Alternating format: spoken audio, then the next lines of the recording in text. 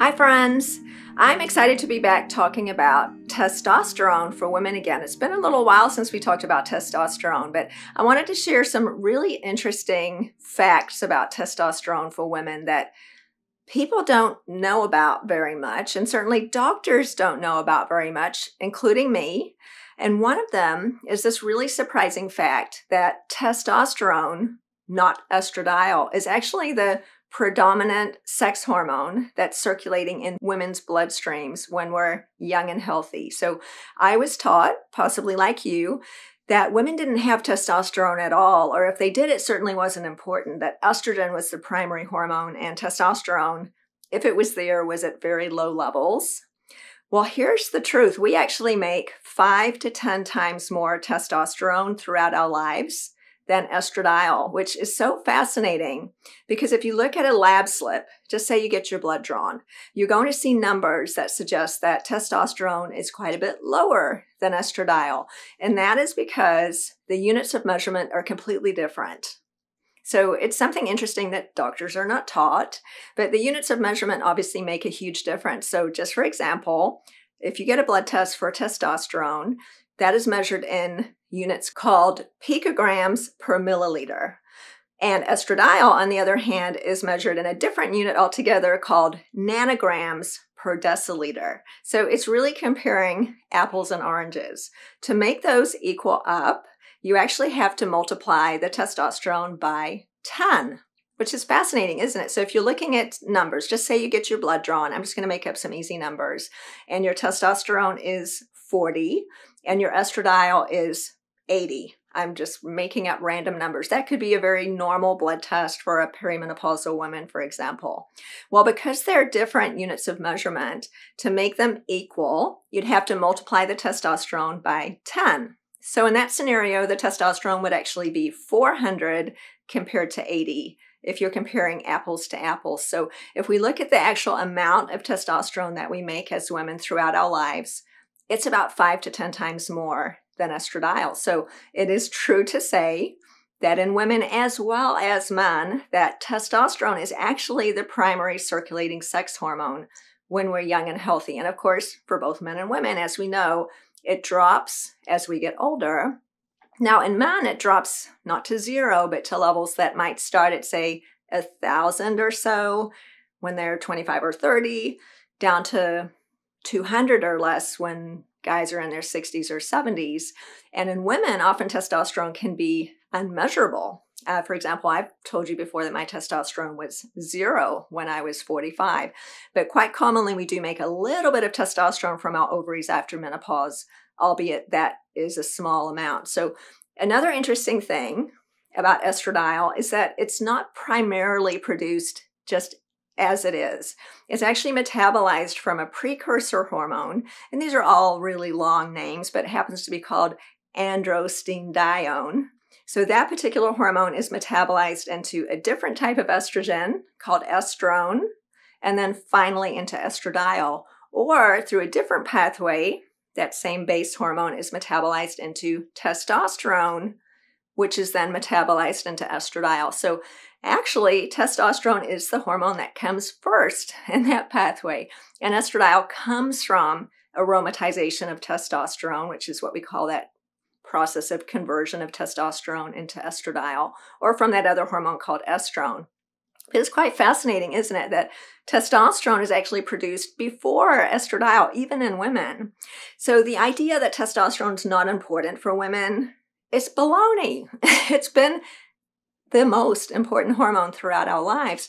And as it drops, not coincidentally, a lot of health issues start to set in. And not to say that dropping in testosterone, or estradiol for that matter, is responsible for everything to do with aging. Of course, it's not, and that's a very complex picture. But one of the things that leads to many health issues as we age is lowering hormones, both testosterone and estradiol. And we talk so much about estradiol, but let's talk a little bit more about testosterone, because there are some really exciting newish ideas that are becoming more widely circulated in the scientific literature about the important benefits of supplementing testosterone when it drops as we get older, and the many benefits that we can get from that. So You guys all know that I take testosterone myself. I've talked about it a lot. I actually use a testosterone pellet. And for quite some many years, there's been research suggesting that testosterone, particularly in pellet form, and I'll tell you why in a minute, lowers the incidence of breast cancer. So this research was largely spearheaded by a fantastic breast oncologist. Her name is Rebecca Glazer. I've talked about her here before. We'll put a link to her website below if you want to check out all of the research that supports what I'm talking about. But as a breast oncologist, she used testosterone in breast cancer patients and saw not only a reduction in the recurrence of their breast cancer, but also saw a resolution of their menopause symptoms without taking estrogen. Because, of course, some breast cancer patients are advised not to take estrogen, at least during the duration of the time that they're being treated. So her patients, in a series of studies taking testosterone only with no estradiol, 85% of them saw a resolution in menopause symptoms. So absolutely, testosterone only can be an option for some people, especially if estradiol is not recommended as an option. And if you're a breast cancer patient in particular, frequently we're told you cannot take any hormones. And that's just a misunderstanding of the science. For sure, if you've got an estrogen receptor positive breast cancer that's actively being treated, it's wise to avoid estradiol, at least for a short time. But testosterone is not only safe, but it reduces the risk of breast cancer recurrence. In fact, some of the studies have shown that tamoxifen, which is an anti-estrogen drug frequently given to breast cancer patients to reduce the risk of recurrence, doesn't work as well as testosterone. Testosterone works a lot better than tamoxifen for reducing breast cancer recurrence. And not only that, tamoxifen's got a whole bunch of awful side effects: hot flashes, night sweats, vaginal dryness, whereas testosterone got rid of those side effects. So if I have breast cancer and I choose to stop taking estrogen, which is a question, I may continue to still take it, I for sure will not stop my testosterone, because not only does it help you feel better, but it reduces the incidence of breast cancer recurrence, which is really fascinating, isn't it? It's such a 180 from what we were taught 20 years ago. Hormones cause breast cancer. Well, that's a very high-level statement that we've talked about before. There's actually no evidence that estrogen even causes breast cancer in the biggest study ever done on hormone replacement that we all know about back from 2002. But not only that, we can reduce breast cancer incidence with testosterone. Now, if you're really worried about estradiol being a problem for stimulating breast cancer, you can actually put anastrozole, which is another anti-estrogen, in the testosterone pellet. So we have pellets in our office that have anastrozole in them, and that will block any estradiol whatsoever. It actually stops that conversion of testosterone into estradiol. So then you don't have to worry about anything. So it's arguable whether you need that or not, frankly, but if you are really worried about that, that is an option. So lots and lots of studies on patients with existing breast cancer. And there are also studies on patients who have never had breast cancer. There's a really interesting study called the Dayton study, which was done in Dayton, Ohio, hence the name, showed a 70% reduction in breast cancer for patients who haven't had it yet compared to the general population if they took testosterone. And now I was talking about testosterone pellets rather than other forms of testosterone, like perhaps a cream or a troche that can dissolve in your mouth. The reason that testosterone pellets are often used in these studies is because they're much more reliable and get much more stable levels from patient to patient and throughout the day. So if you were doing a study on testosterone cream, for example, it'd be really difficult to match it up patient to patient because there's so many variables that affect testosterone or any cream, frankly, absorption. So any type of hormone cream is going to have tons of variability in the way that it's absorbed, depending on your skin, the temperature, whether you worked out, what clothing you wear, all kinds of things. The compounding pharmacy itself, how accurately you measured it. I mean, there's just a million things that can change what our body is seeing when we use a cream. But hormone pellets are a lot more reliable in that way, that you're getting a slow, even, steady amount. So amazing that we can now say with certainty that testosterone given as replacement, especially to perimenopausal and postmenopausal patients, decreases the incidence of breast cancer.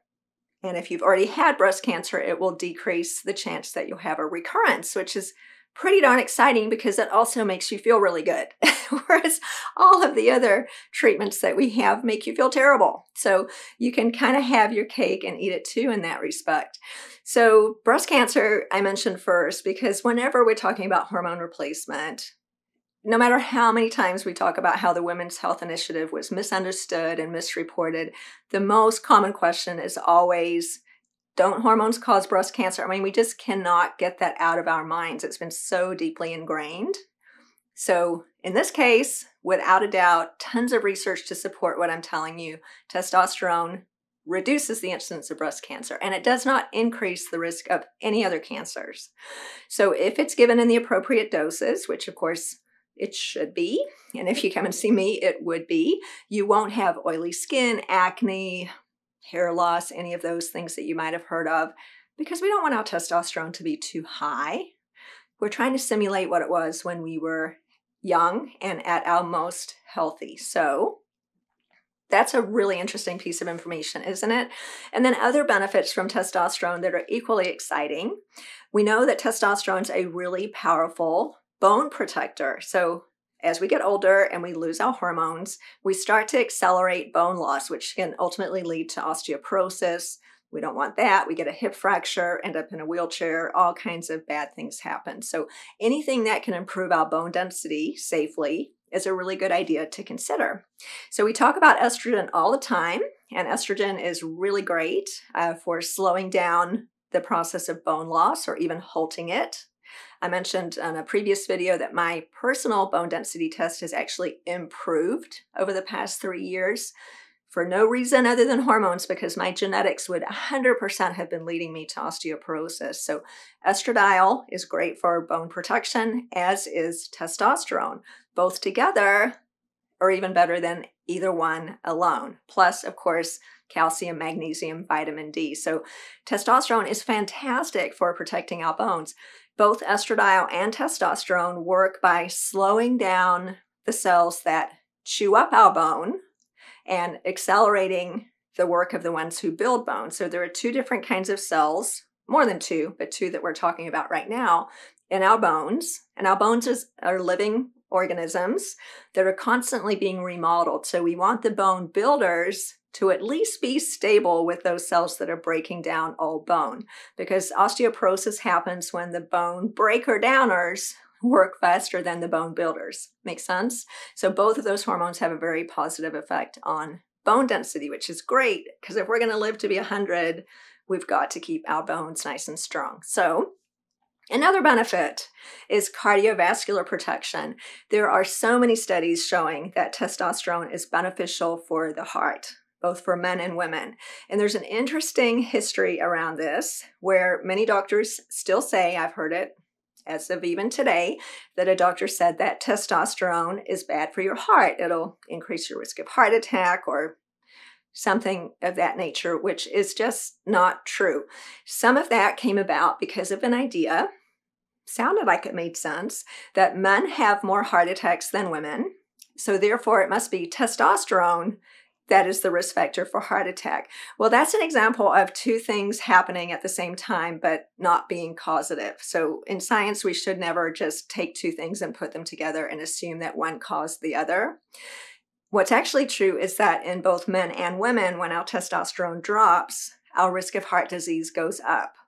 So as men develop low testosterone, they have a higher incidence of cardiovascular disease. And when their testosterone is replaced, that risk goes down. And the same thing happens for women. So it's really interesting that that was just a misconception, a misunderstanding of something that sounded like it made sense, that testosterone caused heart disease, but it's actually the reduction in testosterone that's associated with heart disease, along with multiple other factors, of course, but that's one of them. So estradiol, as we've talked about before, has been proven in many studies to lower the risk of heart disease. And now testosterone also does the same thing. So both together are synergistic or work together in that way to improve our lipid panel, prevent plaque formation, improve the quality of our blood vessels, so reduces our risk of dying from heart disease, which is the #1 killer of both men and women. So if we live long enough, which we plan to, we want to do everything we can to avoid that. So if your doctor tells you that they learned in med school that testosterone causes heart disease, they're just repeating old information, and it's not their fault. It wasn't my fault either before I knew this. I only knew what I knew, but that is a common misconception. However, tons of data to support what I'm saying. There's a really good book if you want to get all sciencey and check my facts. I really like this book written by Dr. Charles Mock. You can get it on Amazon. We'll put a link to it below. It's called Testosterone, Strong Enough for a Man, Made for a Woman. And what I like about this book is that he actually lists every article that's ever been written about testosterone and health benefit, or even some that show the opposite in the bibliography. You can check them out. You can read them all. It's a pretty powerful read if you're not convinced already by what I'm telling you, but check my facts. And he does a good job of listing them all in that book. So lots of benefits. We've talked about reduction in breast cancer. We've talked about cardiovascular protection, bone protection. And then the thing we sometimes think about first, or at least I do, is sexual improvement. So libido is very much related to testosterone. So as many of you have experienced and happened to me, my libido pretty much went away in my mid-40s. Not coincidentally, at the same time that my testosterone plummeted, and as I mentioned, mine was 0. Now, many women do still make a small amount of testosterone from their ovaries or adrenal glands, even after menopause, but I wasn't making any. And I know what that felt like. I had 0 sex drive. I had 0 drive, period, like drive to do anything. And replacing testosterone dramatically changed that. So does that work for everybody? No, it doesn't. Some people do not have a sex drive that's so driven by testosterone, but many women do, like me, and most of my patients. And every study that's ever been done on testosterone replacement for postmenopausal women has shown that testosterone works better than placebo for improving libido, which is interesting. Now, if this is all so true, how come everybody isn't recommending it? And that's something that people ask me that all the time. Well, why don't all doctors know this? And why isn't it just kind of an accepted fact that everybody should take these hormones? What kind of speaks to the slowness of the medical community to adopt new ideas? Now, I can say this because I'm a doctor, but I think it's true to say that doctors tend to attract a particular personality type that likes to be right about stuff. And I'm in that group, I'll just admit it. So turning around and developing a whole new idea and saying, you know what, I was wrong when I told you that before, I've learned something new. That's really difficult for a lot of people to do. And in my opinion, those people tend to congregate in a more than average number in the physician field. So an interesting study actually showed that when a new piece of science emerges that is proven by all of the studies to be accurate, it takes an average of 18 years for physicians to adopt a new practice. 18 years on average. That means a whole lot longer for some. And of course, there are some early adopters, but it takes a long time for people to change their practice patterns. And just like in most jobs, physicians are not often up to date on the literature, especially if it's not in their particular field. And they tend to keep quoting what they were taught years ago, even back in med school. And for sure, a lot of them are still quoting from the only study they ever heard of about hormones, which was the Women's Health Initiative. And we know now that that's not a good study to be quoting from. And they didn't even look at testosterone in that study. So there's a lot of advancement in science around hormone replacement. A lot. Like everything I know about hormone replacement was discovered in the past 20 years. So if you only read something 20 years ago, you're just not going to be up to date. So you do have to forgive your physicians a little bit if they're telling you things that are not up to date. And be your own advocate. Read some of these books yourselves and get the accurate information, because these are important things. Reduction in breast cancer, improvement in heart health, bone density, sexual function. That's enough just in and of itself. And then all of the other things that go along with hormone replacement that we've talked about before. We live longer, better quality of life, better relationships, better sleep, Lots of different reasons. There's so many interesting parts to this story, and it is continuing to evolve. For example, in 2005, the North American Menopause Society, that's considered to be kind of where the buck stops as far as opinions about what's good to do in menopause and what isn't. North American Menopause Society, way back in 2005, said that testosterone should be considered to improve sex drive in postmenopausal women. And that was based in lots and lots of science at that time. And gosh, in the past 18 years since then, massively more science has been added to that pile. But right around the same time, a drug company, I believe it was Procter & Gamble, presented the FDA with a proposed testosterone patch for women. And it was shut down for several reasons. One of them is because the FDA thought that sex drive for women wasn't that big of a problem.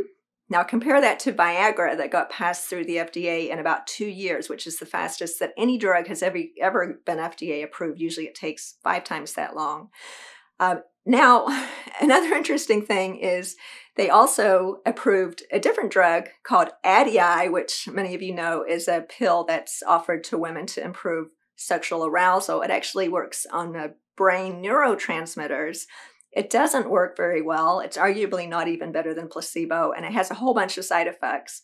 So they would approve that rather than a natural hormone, which really speaks to a lot of just slowness in the way we approach things, even at the level of the FDA, and frankly, quite a bit of sexism, because male sexual wellness is treated as something incredibly important, where female sexual wellness is not really important enough to bother looking into getting a new drug FDA approved. So arguably testosterone's not even a drug, it's a natural hormone, so shouldn't even fall under that category. But there's so much interesting, nonsensical stuff that's going on in that arena that we just have to kind of step back for a moment and think sensibly.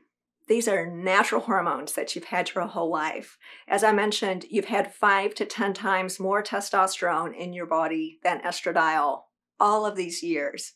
And when it goes away, not coincidentally, a lot of health issues start to increase. And replacing those hormones can diminish the incidence of those diseases and make us feel better. So makes a lot of sense to me. And if you want to check my facts, I do recommend that you read that book. Check out Dr. Rebecca Glazer's website below.